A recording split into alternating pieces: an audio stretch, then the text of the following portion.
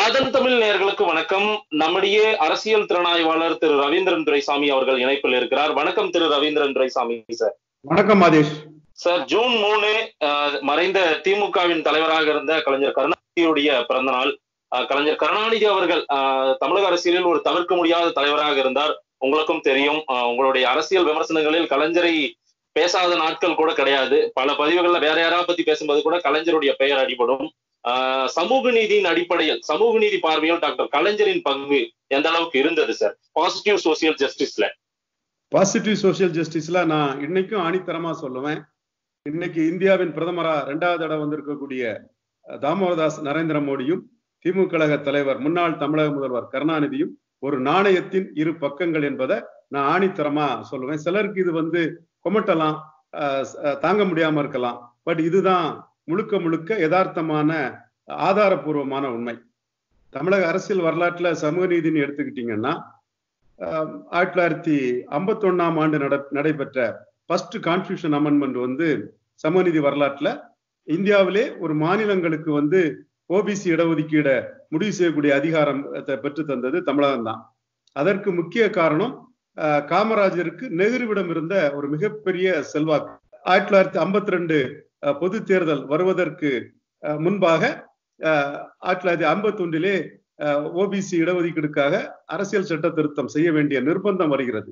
அப்பொழுது கூட சக்தி வாய்ந்த தலைவராக இருந்த காமராஜர் வட இந்திய காங்கிரஸ் தலைவர்களை மீறி நெஹ்ருவை இன்ஃப்ளூயன்ஸ் பண்ணி அதை செய்தார் என்றால், அதை செய்யாவிட்டால் காங்கிரஸ் கட்சி இதர பிற்படுத்தப்பட்டவர்கள் மத்தியில் செல்வாக்கை இழந்துவிடும். 52ஆம் ஆண்டு நடைபெறக்கூடிய பொது தேர்தலில் காங்கிரசுக்கு பெரிய பாதிப்பை ஏற்படுத்தும் என்ற அடிப்படையில் காமராஜர் அதை செய்தார். அதை செய்யாவிட்டால் காங்கிரஸ் இங்கு செல்வாக்கை இழந்துவிடும் என்ற கருத்துருவாக்கத்தை திராவிட கழகமும் தந்தை பெரியாரும் செய்தார்கள் என்பது அதற்கு ஒரு அடித்தளமாக அமைந்தது. அந்த பெரியாரின் கருத்துருவாக்கம் தான். அந்த கருத்துருவாக்கத்துக்கு தனது அரசியல் பலத்தை பயன்படுத்தி காங்கிரஸ் பாதிக்க கூடாது என்பதற்காக காமராஜர் செய்தார்.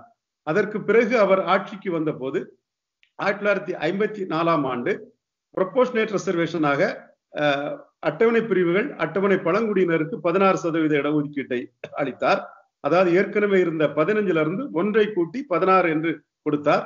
பிற்படுத்தப்பட்டவர்களுக்கு 25% இடஒதுக்கீடு, பொது போட்டி 59% என்று இருந்தது. ஆக 54க்கு பிறகு இந்த இடஒதுக்கீட்டில் தந்தை பெரியார் காமராஜரை ஆதரித்துக் கொண்டிருந்தார். ஆனால் எதுவுமே நடக்கவில்லை.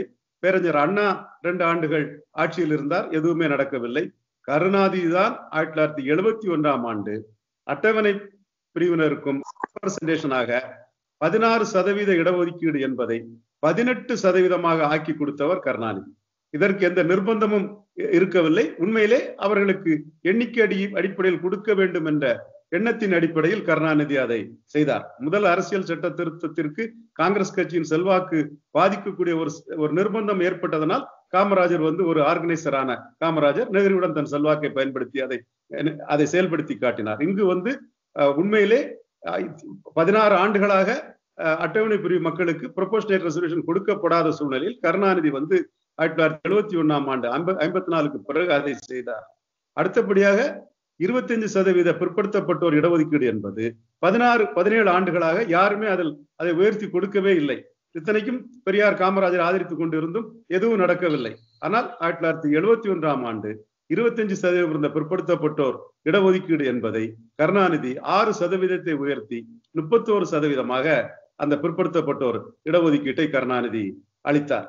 ஆக இந்த நிகழ்வுகள் கருணாநிதி சமூக நீதியின் பால் கொண்ட பற்றுதலால் அரசியல் நிர்பந்தம் பெரிய அளவுக்கு எதுவும் இல்லாத ஒரு சூழ்நிலையில் கருணாநிதி செய்தது என்றுதான் நாம் இதனை பார்க்க வேண்டும். ஆக இயல்பாக கருணாநிதி செய்ததாகத்தான் இதை நாம் பார்க்க வேண்டும். எம்ஜிஆர் 31% இடஒதுக்கீட்டை வருமான வரி இன்கம் கிரைட்டீரியா, இன்கம் அளவுகோல் என்பதை கொண்டு தேர்தல் தோல்விக்கு பிறகு அந்த 31 என்பதை 19% கூட்டி 50ஆக எம்ஜிஆர் கொடுத்தார் என்றாலும் கூட அது நிர்பந்தம் காரணமாக, தேர்தல் தோல்வி காரணமாக கொடுக்கப்பட்டதான் நாம் பார்க்க முடியும். கருணாநிதி தானாக முன் இடஒதுக்கீட்டில் 16 வருஷமாக மாற்றப்படாத இடஒதுக்கீட்டில் அட்டவணை பிரிவு மக்களுக்கும் அட்டவணை பழங்குடி மக்களுக்கும் பிற்படுத்தப்பட்ட மக்களுக்கும் சாதகமாக 8% இடஒதுக்கீட்டை உயர்த்தினார். தானாக அவர் உயர்த்தினார். அடுத்தபடியாக கருணாநிதியின் அடுத்த கட்ட இடஒதுக்கீட்டின் புதிய பரிமாணம் என்னவென்றால், பிற்படுத்தப்பட்டோர் பட்டியலை இரண்டாக பிரிக்க வேண்டும். அதாவது தனி ஒதுக்கீடு கேட்டு டாக்டர் ராமதாஸ் போராட்டம் செய்த போது அது இரண்டாக பிரிக்க வேண்டும் என்ற ஒரு நிர்பந்தம் வந்த போது எம்ஜிஆர் அதனை செய்யவில்லை. தமிழகத்தின் மக்கள் தொகையை ஒரு 25-30 கோடி ஆக்கி டாக்டர் ராமதாஸின் போராட்டத்தை ஒரு கேலிக்கூத்து என்று சொல்லக்கூடிய அளவுக்கு, மிகப்பெரிய அளவுக்கு பல உயிர்களை இழந்த ஒரு போராட்டத்தை ஒரு கேலிக்கூத்து என்ற அளவுக்கு எம்ஜிஆர் ஆக்கிவிட்டார். ஆனால் கருணாநிதி தன் கட்சியில் இருந்த வீரபாண்டி ஆறுமுகம், மதுராந்தம் ஆறுமுகம், செஞ்சி ராமச்சந்திரன், முட்டம் கிருஷ்ணமூர்த்தி, நெல்லிக்குப்பம் கிருஷ்ணமூர்த்தி, துரைமுருகன், தர்மபுரி சின்னசாமி, துறைமுகம் செல்வராஜ், ஆண்டிமடம் சிவசுப்பிரமணியம், பூம்புகார் விஜயபாலன், சத்யசீலன், ஏற்கனவே இருந்த கிட்டப்பா, இப்படி பல, சிதம்பரம் துரை சரவணன், நெல்லிக்குப்பம் கிருஷ்ணமூர்த்தி, இப்படி பல வன்னியர் சமூகங்கள் திமுக கழகத்தில் பெரிய அளவில் இருந்த ஒரு சூழ்நிலையில் அந்த கோரிக்கையும் நியாயம் என்ற அடிப்படையில் ராமதாஸ் போராடி ஓய்ந்திருந்த காலகட்டத்தில் 20% இடஒதுக்கீட்டை மிகவும் பிற்படுத்தப்பட்ட சமூகங்கள், வண்ணார், நாவிதர், குயவர், பிரமலைக்கள்ளர், மறவர், வன்னியர் போன்ற, தொட்டியநாயக்கர் போன்ற மிகவும் பிற்படுத்தப்பட்ட சமூகங்களுக்கு 20% ஒடுத்து கொடுத்ததும் பிரித்து கொடுத்ததும் சமூக நீதி வரலாற்றில் கருணாநிதியின் ஒரு சாதனையாகத்தான் நாம் பார்க்க வேண்டும். அடுத்தபடியாக மிகப்பெரிய சாதனையாக நான் கருணாநிதியின் சமூக நீதி வரலாற்றை சொல்வது என்னவென்றால், அருந்ததியர் சமூகத்திற்கு அவர் 3% இடஒதுக்கீடை கொடுத்தது. அன்றைய சூழ்நிலையில் அருந்ததியர்களை விட பறையர் சமூகமும் தேவேந்திரகுல வேளாளர் சமூகமும் விழிப்புணர்வு உள்ள சமூகங்களாக அட்டவணை பிரிவில் பட்டியலில் இருந்தார்கள். அப்பொழுது அதனை பள்ளர் சமூகம், அதாவது தேவேந்திரகுல வேளாளர் சமூகமும் பறையர் சமூகமும் எதிர்த்தார்கள். இந்த எதிர்ப்பையும் மீறி 3% அருந்ததியர்களுக்கு கருணாநிதி கொடுத்தது மிகப்பெரிய ஒரு சாதனை. இது மிகப்பெரிய ஒரு சாதனையாகத்தான் இன்றும் நான் கருதுகிறேன். உண்மையான ஒரு சமூக நீதி அடிப்படையில் கருணாநிதி செய்தது. அந்த ஒரு அட்டவணை பிரிவில் தனி ஒதுக்கீடு கொடுக்கும் போது அதில் விழிப்புணர்ச்சி அடைந்தவர்கள் எதிர்ப்பார்கள், எதிர்த்து பிரச்சாரம் செய்வார்கள் என்பதை கூட பொருட்படுத்தாமல் உண்மையிலே அங்கு இடஒதுக்கீடில் போதுமான இடங்களை பெற முடியாத அருந்ததியர்களுக்கு கருணாநிதி செய்தது மிகப்பெரிய ஒரு சாதனையாகத்தான் நான் கருணாநிதியின் சாதனையாகத்தான் அதை நான் பார்க்கிறேன். அடுத்தபடியாக அவர் பிற்படுத்தப்பட்டோர் பட்டியலில் கிறிஸ்தவர்களுக்கும் முஸ்லிம்களுக்கும் உள்ஒதுக்கீடு கொடுத்தார். அதில் கிறிஸ்தவர்கள் உள்ஒதுக்கீடு தங்களுக்கு பாதிப்பு, தாங்கள் பொது போட்டியில் பிசிக்குள் பொதுவாக இருப்பதே தங்களுக்கு அனுகூலம் என்ற போது அந்த கிறிஸ்தவர்கள் உரிய இடங்கள் பெற வேண்டும் என்ற அடிப்படையில் கிறிஸ்தவர்களின் கோரிக்கையை ஏற்று அவர்களுக்கு கொடுத்த இடஒதுக்கீட்டை அவர் ரத்து செய்தார். முஸ்லிம்களுக்கு அவர் கொடுத்த இடஒதுக்கீடு முஸ்லிம்களுக்கு எந்த வகையில் பயன்படுகிறது என்றால், காவல்துறை, தீயணைப்புத்துறை போன்ற பதவிகளில், சட்டம் ஒழுங்கை காப்பாற்றும் பதவிகளில் இந்த இடஒதுக்கீடு இருப்பதனால் தான் முஸ்லிம்கள் ஓரளவாத இடங்களை பெற முடிகிறது. அல்லாவிட்டால் முஸ்லிம்களின் பங்களிப்பு காவல்துறை போன்ற நாட்டின் சட்ட ஒழுங்கை காப்பாற்றக்கூடிய ஒரு துறையில் மக்களின் ஒரு பெரும் பகுதியான இஸ்லாமியர்களுக்கு பிரதித்துவமே இல்லாத, மிக மிக குறைந்த பிரதித்துவம் என்ற அடிப்படையில் போய்விடும். அந்த சூழ்நிலையை மாற்றும் வகையில் கருணாநிதி இஸ்லாமியர்கள் கொடுத்த தனி ஒதுக்கீடு சமூக நீதி வரலாற்றில் இஸ்லாமியர்களுக்காக அவர் செய்தது ஒரு பெரிய சாதனையாகத்தான் நான் மைல்கல்லாக பார்க்கிறேன். இஸ்லாமியர்களுக்கு காவல்துறையில் அவர்களுக்கும் உரிய இடம் கிடைப்பதற்கு கருணாநிதி கொடுத்த அந்த இடஒதுக்கீட்டை மனமாற வரவேற்கக்கூடியவர்களில் முக்கியமானவன் என்பதும் குறிப்பிடத்தக்கது. ஆக தமிழக அரசியல் வரலாற்றில் இடஒதுக்கீடை தாமாக முன் பல மாற்றங்களை செய்தவர் கருணாநிதி. கருணாநிதி அளவுக்கு இந்த இடஒதுக்கீட்டில் வேற எந்த முதல்வரும் அந்த பிற்படுத்தப்பட்ட அட்டவணை பிரிவு மற்றும் அட்டவணை பணியுள்ள மக்கள் மீது பரிவோடு யாரும் செய்யவில்லை. இன்னும் சொல்ல போனால் 89ஆம் ஆண்டு பிற்படுத்தப்பட்டோர் பட்டியலை இரண்டாக பிரிக்கும் போது கூட எஸ்சி எஸ்டிக்கு ஏற்கனவே இருந்த 18% என்பதை எஸ்சி எஸ்டியை இரண்டாக பிரித்து அதை 19% ஆக்கி பட்டியல் பழங்குடியினருக்கு 1% ஒதுக்கி கொடுத்தவர் கருணாநிதி. ஆக அரசு பணிகளிலும் கல்வி வேலை வாய்ப்பிலும் அனைத்து சமூகங்களும் உரிய பிரதிநிதித்துவம் பெற வேண்டும் என்ற அடிப்படையில் செயல்பட்டவர் கருணாநிதி என்றால் அது 100க்கு 100 உண்மை. மற்றபடி தமிழக தேர்வாணை குழு உறுப்பினர்கள் நியமனம் என்றாலும் சரி, தமிழகத்தில் யூனிவர்சிட்டிகளில் துணைவேந்தர்கள் நியமனம் என்றாலும் சரி, முடிந்த வரையில் சமூக நீதி பார்த்து அனைத்து தரப்பினரும் அங்கு பிரதிநிதித்துவம் பெறக்கூடிய அளவில் தான் கருணாநிதி தனது ஆட்சி காலத்தில் செயல்பட்டார் என்பதும் முழுக்க உண்மையாகும். குறிப்பாக கருணாநிதியின் சாதனையாக நான் சொல்வது என்னவென்றால், இன்றைக்கு மோடியின் சாதனையாக நான் கூறுகிறேன் அல்லவா, வாஜ்பாயும் அத்வானியும் சோனியா காந்தியிடம் தோல்விவிட்ட சூழ்நிலையில் மோடி பிரதமர் என்ற ஒரு சூழ்நிலையில் ஒரு நீச், இழிவான ஜாதியை சேர்ந்தவர் என்றெல்லாம் மணிசேகர் போன்ற மோசமான நபர்களாலும் பிரியங்கா காந்தி போன்றவர்களாலும் விமர்சிக்கப்பட்ட மோடி மிகப்பெரிய வெற்றியை பெற்று பாஜகவில் பிரதமராக உயர்ந்து நிற்பது, ஒரு ப்ரொஜெக்டர் லீடராக 2 முறை வெற்றி பெற்று ஒரு மிகப்பெரிய தலைவராக உயர்ந்து நிற்கிறார் அல்லவா. இதற்கு முன்னோடி என்று கருணாநிதியை நாம் கூறலாம். 1967 அண்ணா அமைச்சரவை வந்து சமூக நீதிக்கு புறம்பான அமைச்சரவை, சமூக நீதியை குழி தோண்டி புதைச்ச ஒரு அமைச்சரவை தான் அண்ணாவின் அமைச்சரவை. இதை நான் யாரிடமும் நான் விவாதத்திற்கு தயாராக இருக்கிறேன். நான் உண்மை என் பக்கம் இருக்கிறது, நியாயம் என் பக்கம் இருக்கிறது. நான் எனக்கு முன்னால் இருக்கும் நியாயங்களை தரவழி அடிப்படையில் தான் பேசிக் கொண்டிருக்கிறேன். அதுபோல் சமூக நீதிக்காகவும் அண்ணா எதுவுமே செய்யவில்லை. அண்ணா மறைவுக்கு பிறகு திமுகவில் ஆதிக்க சக்திகளுக்கு முடிவு கட்டி திமுகவில் பிற்படுத்தப்பட்டவர்களும் அமைச்சர்களாக பிரதித்துவம் பெறக்கூடிய வகையில் ஒரு மிகப்பெரிய அளவு சட்டமன்ற கட்சி தலைவராக 6வது இடத்தில் இருந்த கருணாநிதி முதலிடத்திற்கு வந்தார் என்றால் தமிழகத்தில் சமூக நீதி வரலாற்றில் அது மிகப்பெரிய ஒரு மாற்றம். அந்த மாற்றத்தை கருணாநிதியின் திறமையால் அது சாத்தியப்பட்டது. 62 அனைத்து திமுக கழக தலைவர்களும் தோற்கும் போது கருணாநிதி மற்றும் வெற்றி பெற்றார் என்றால் அது கருணாநிதியின் ஹீரோயிசம் தான், வேறு என்ன அதில் சொல்ல முடியும். அதே பரிசுத்த நாடார் 67 காங்கிரஸ் தோற்கும் போது அதே தஞ்சாவூர் தொகுதியில் வெற்றி பெறுகிறார். ஆனால் 62 கருணாநிதியால் தோற்கடிக்கப்படுகிறார். இதில் எம்ஜிஆர் எங்கிருந்து வந்தார்? வேறு யாருக்கும் இதில் சொந்தம் கொண்டாட முடியாது. நிச்சயமாக கருணாநிதியின் ஆர்கனைசிங் கெப்பாசிட்டியில் 14 பேர்கள் தோக்கும் போது தஞ்சாவூரில் அவர் வெற்றி பெற்றிருக்கிறார். அந்த வெற்றி வீரர் என்ற இமேஜ் தான், அந்த 62 வெற்றி பெற்ற இமேஜ் தான் 69 கருணாநிதி முதலமைச்சர் ஆவதற்கு மூல காரணம், முக்கிய காரணம். மற்றபடி தினத்தந்தி அதிபர் ஆதித்தனார் தன்னுடைய அரசியல் விளையாட்டில் ஒரு தரப்பிடம் நாம் யார் என்பதை நிரூபித்து காட்ட வேண்டும். நீங்கள் எல்லாம் MA BA தான், நான் பாரட்லா படித்தவன், நான் யார் என்பதை நிரூபித்து காட்டுகிறேன், நான் ஒரு பாரிஸ்டர் என்று நிரூபித்து காட்டுகிறேன் என்று கருணாநிதியை மையமாக வைத்து சில வேலைகளை செய்ததும், மக்கள் திலகம் எம்ஜிஆர் தனது நண்பர் கருணாநிதிக்கு ஆதரவு அளித்ததும், சத்யவாணி முத்து கருணாநிதிக்கு ஆதரவு அளித்ததும், வன்னியர் சமூக MLAக்கள் கருணாநிதிக்கு ஆதரவு அளித்ததும், கள்ளர் சமூக MLAக்கள் கருணாநிதிக்கு ஆதரவு அளித்ததும் சமூக நீதி வரலாற்றில் பிற பக்கங்கள். குறிப்பாக கருணாநிதி ஆட்சிக்கு வந்ததும் புதுக்கோட்டையை சேர்ந்த கள்ளர் சமுதாயத்தை சேர்ந்த ஒருவரை முதல் திமுக அமைச்சராக சேர்த்தார். ஆதித்தனாரை அமைச்சராக சேர்த்தார். வன்னியர் சமூகத்திற்கு கூடுதலாக ஒரு பிரதித்துவம் கொடுத்தார். தேவேந்திரகுல வேளாளர்களுக்கு VP ராமனுக்கு அமைச்சரவையில் இடம் கொடுத்தார்.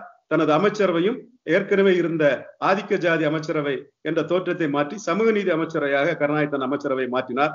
நான் இதில் கூறக்கூடிய கருத்துக்கள் எல்லாம் ஆணித்தரமானவை, உண்மைகள்.